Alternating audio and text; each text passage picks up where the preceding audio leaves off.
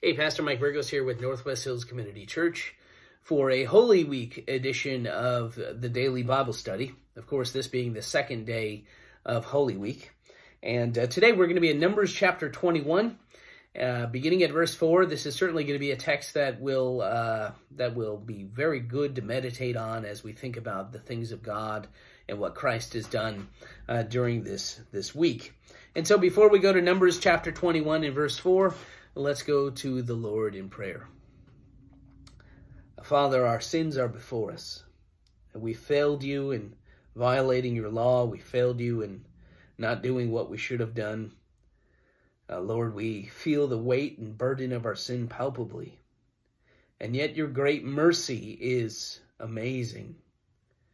That you sent your Son, and that it is by his shed blood that we've received the forgiveness of our sins. Lord, I pray we wouldn't take that sacrifice lightly. I pray that as we think upon what Christ has done on his cross and in his victorious resurrection, that this is yet another means by which we come to you in praise. Give us an expansion of our minds so that we might grasp this great sacrifice even more. And Lord, as we study your word, we pray that this would not merely be an intellectual exercise, but that this might be fuel for our worship. Worship both in praise, in prayer, and in obeying you through our lives. And we give you praise. We give you great thanks. In Jesus' name, amen. All right, Numbers chapter 21, beginning at verse 4. From Mount Hor they set out by the way to the Red Sea, to go around the land of Edom. And the people became impatient on the way. And the people spoke against God and Moses, saying, Why have you brought us up out of Egypt to die in the wilderness? For there is no food or water, and we loathe this worthless food. And then the Lord sent fiery serpents among the people, and they bit the people, so that many people of Israel died. And the people came to Moses and said, We have sinned, for we have spoken against the Lord and against you. Pray to the Lord that he might take the serpents away from us. And so Moses prayed for the people. And the Lord said to Moses, Make a fiery serpent and set it on a pole. And everyone who is bitten when he sees it shall live. And so Moses made a bronze serpent and set it on a pole. And if a serpent bit anyone, he would look at the bronze serpent and live. Wow. What a tremendous passage. There's so much going on here. This, of course, is a passage describing an event during the Israelites' wilderness wanderings. There's a pretty consistent pattern in the Old Testament regarding the people of Israel having initial obedience and following Yahweh, their covenant Lord. And then after a while, there's some disobedience and really a disavowal by the people, basically accusing God of taking them out of Egypt to kill them. And that's precisely what happens here. And what God typically does is discipline the people, demonstrate his goodness towards them, and then some of the people repent. Some of them usually die or are scattered abroad. And so we see basically the same exact pattern here as we've seen earlier in the Pentateuch. And so let's take a close look at this passage. The people go around Edom because evidently that's a hostile territory. They don't want to go around and interact with the Edomites, who are hostile individuals. They're Semitic people, but they are hostile to the people of Israel. And during this time, as they're going around following the instruction of God, they become impatient, which is always the beginning of something tragic and devastating. And the people spoke against God and against Moses. Now notice that, the double use of the verb there. Not only were they saying things detrimental to God, but also to Moses. Moses is acting as the intermediary between God and the people of God. He's the mediator. You remember it was Moses who went up on the holy mountain on Sinai. It was Moses that received the law and brought it to the people. It was Moses that constantly intercedes. It was Moses who's at the tent of meeting. Moses is acting as the high priest of the people of God at this point. He's acting as their mediator. And so the people spoke against both God and Moses, and this is what they said. Why have you brought us out of Egypt to die in the wilderness? Notice the accusation here. God, yeah, you purchased our liberation at great price through many mighty miracles and signs, bringing us out of Egypt. But the only reason you did that, God, is to kill us in the desert. That's their accusation. That's their charge.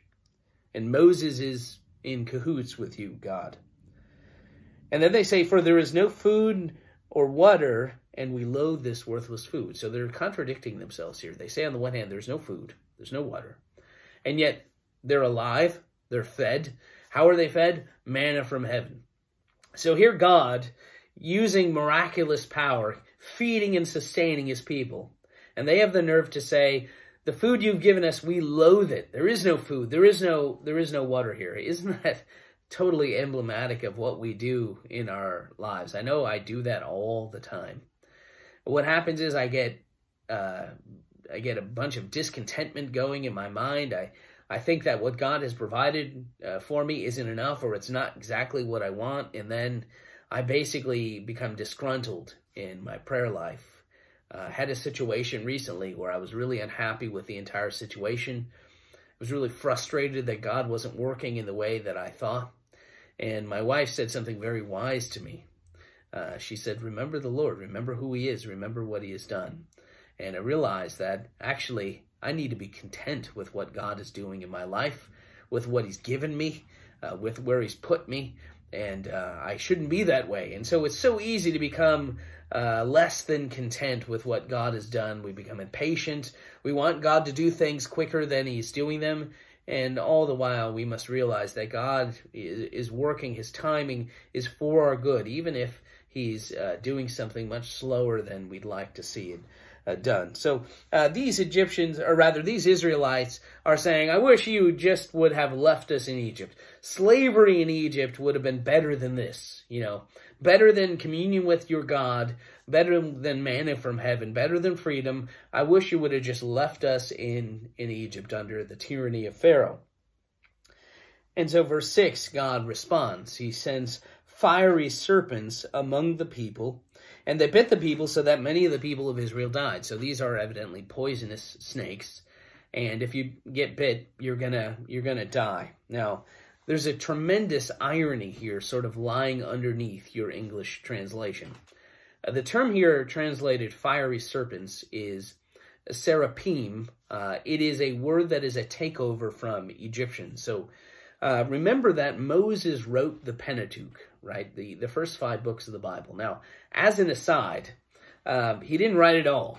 We know that for sure, at least the end of Deuteronomy, because it talks about his death. Certainly Moses didn't write about his own death. That was probably written by Joshua, his successor.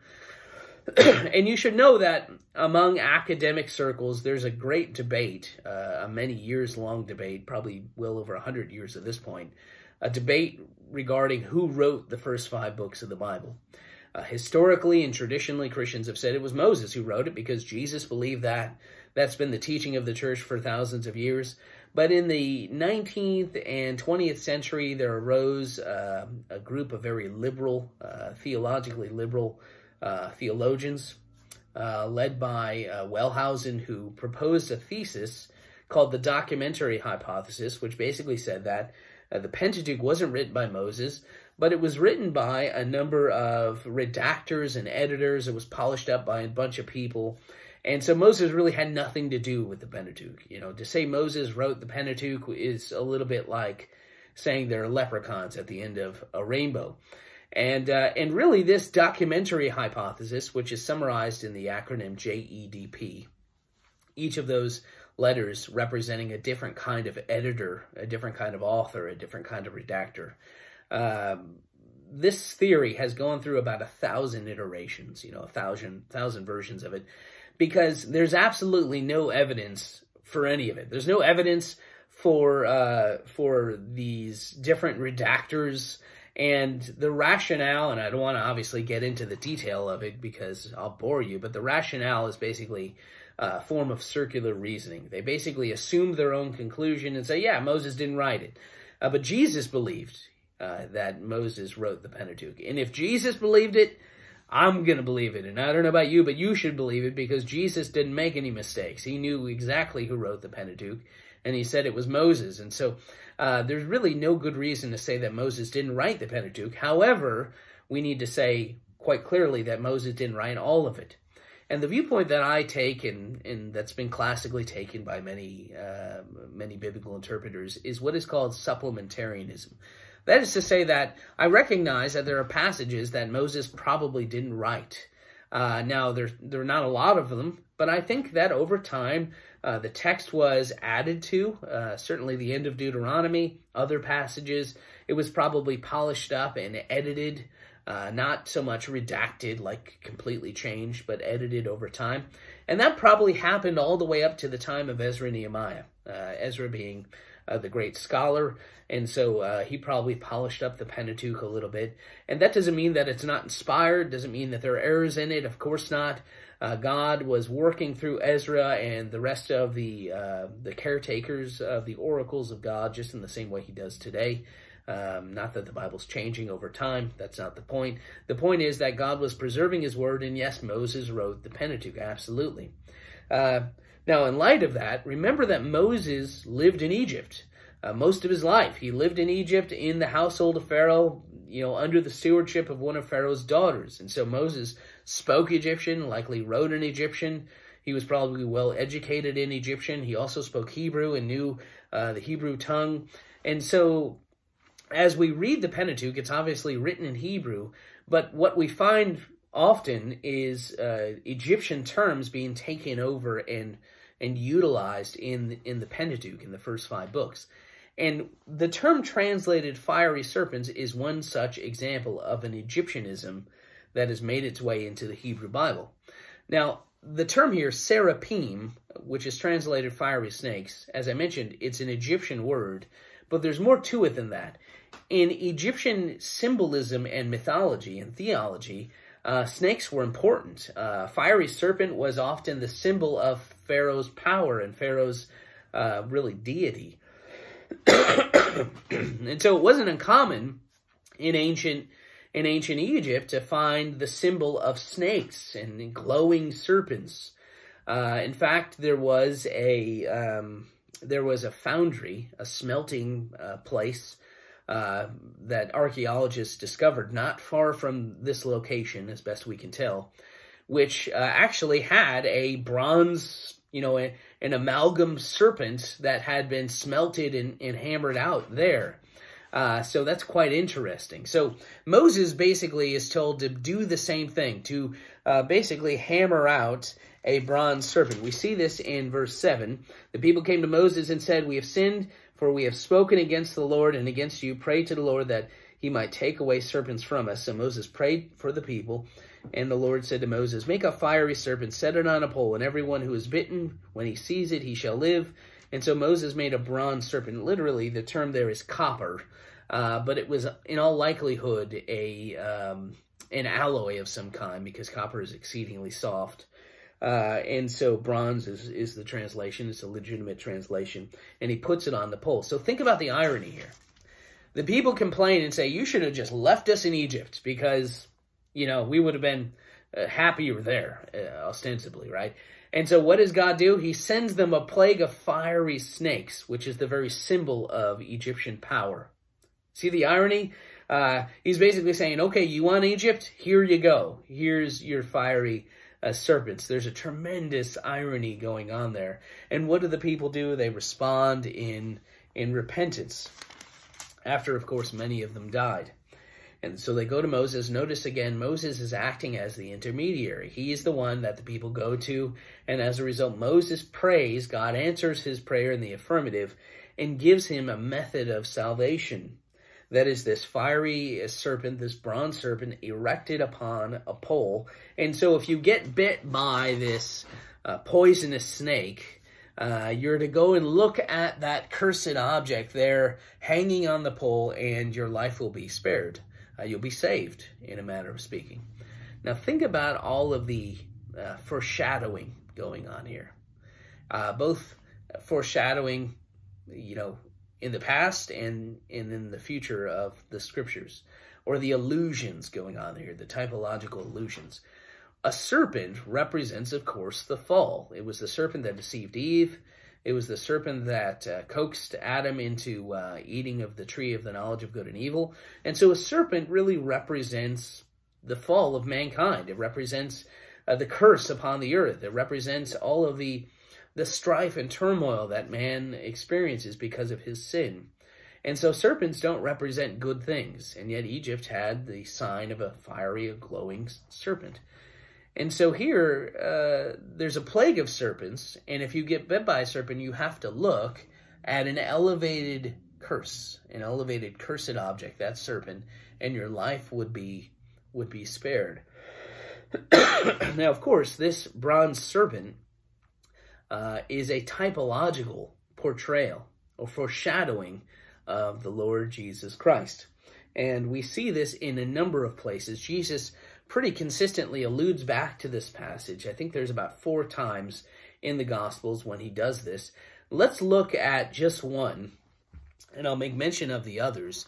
Take a look with me at John chapter 3. John chapter 3, we're just going to look at one verse. This is the account, of course, of Nicodemus and Jesus talking about the matter of being born again. And so Jesus says in John 3:14, and again, there's a little bit of a debate whether or not these are the words given by John as he writes and narrates the gospel, or whether these are the words of Jesus. That is verses 13 through 16. There's a debate about that. I happen to think these are the words of Jesus.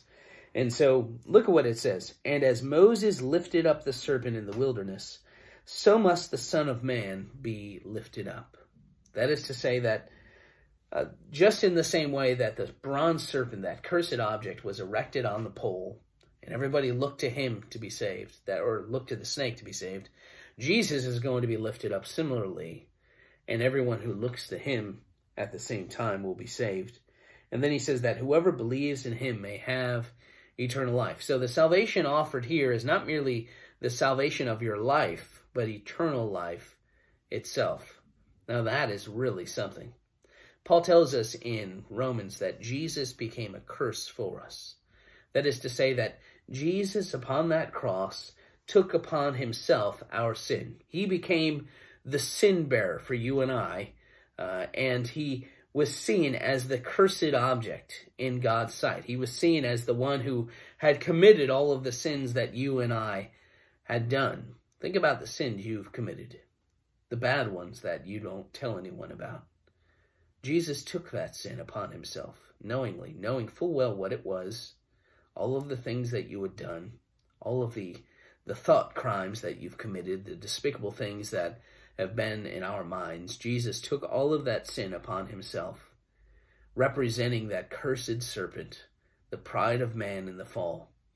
And he took it upon himself and quenched the wrath of God in 3 hours' time. Now, you couldn't see the wrath of God being poured out on God's Son. You couldn't see that. You could see the physical sufferings, which were certainly part of God's wrath. But spiritually, there was a tremendous wrath being poured being poured out on the Son of God.